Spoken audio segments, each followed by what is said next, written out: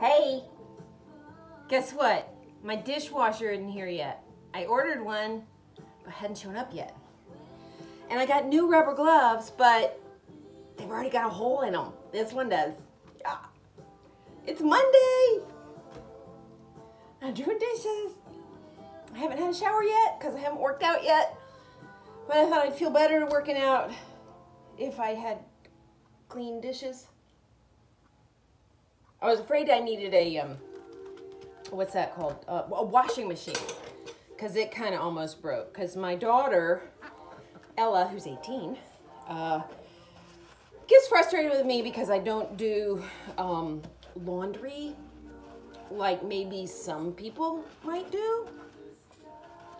And probably because we have too many clothes and I don't like going down to the basement and doing laundry.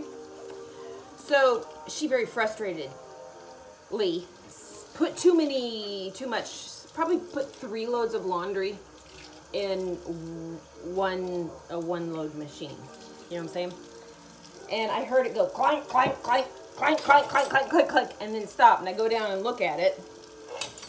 And I was like, crap. We need a new laundry machine. Well, we waited a day thinking, okay, next day we're going to go buy a washing machine. And Kenny tried it again, and he said it might be all right. We probably still need a new one sometime soon, but let's get a dishwasher first. We have ants also. Like, I've got a big ant problem. Well, actually, they're little ants, so I have a little ant problem. And that's frustrating. So we went on spring break down to Florida, and we did one day at Disney, at the park, at the Hollywood Studios, where I used to work. I used to work at Disney. And except then it was called the Disney MGM Studios. And I remember when I first got my job at Disney, I was so freaking excited because I knew it was kind of hard to get a job. Meaning, like, they wanted you to be, like, real all-American, perky, and so on. And their standards have changed. They've also opened more parks and stuff since I worked there. Because that was a lot of years ago. And so we're at the, what you call, you're bugging me. Alexa off. Alexa off. Anyway, so we're down there and it's freezing. It was like, 50 something with the wind blowing, which is freezing for Florida. And so I've noticed that to do, for COVID and to keep everything under control, they only let so many people into the park, and you had to have reservations, which we did, of course. But then as we're waiting in line to ride the Millennium Falcon ride, they made the queue much longer than normal. And here's what flabbergasted me. Flabbergasted. They took the queue behind the Millennium Falcon, which means they went backstage for the queue to go for people to stand in line. That takes away the magic. I mean, seriously, we're behind the Millennium Falcon, where you can see the steel beams and the fake rock and, like, the dumpster for the cast members, and you can see the like rental, what do you call it? Like big rental boxes to put stuff in. And then there's a guy standing back there who's, of course, supposed to be a cast member, and he's all dressed up like he works in Star Wars land. But he may as well have been working at the Subway in Walmart in some small town, because he wasn't paying any attention. He was like looking around going like, oh my God, this job sucks. He wasn't paying any attention to anyone. He was not trying to help with the magic whatsoever. I think he realized that if he is now relegated to the back of the park, there's no more magic anymore.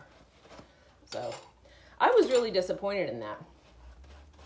and that all of the cast members that I saw were all just over it.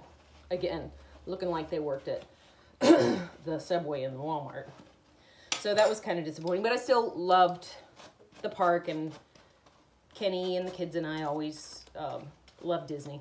We've taken them a lot for not living in Florida. We've probably taken them to Disney maybe at least 10 times, maybe? I don't know. But I was in Florida when Disney World opened. We lived there, and so we stayed in the Contemporary Resort Hotel when it first opened. I was 2. So if you want to know how old I am, you can count. And I think that was one thing I wanted to tell you. What else did I want to tell you? Oh, okay, so I've been working out and watching what I eat and blah, blah, blah until I went on spring break. And here's what happened over spring break, too, because I know you need to know this.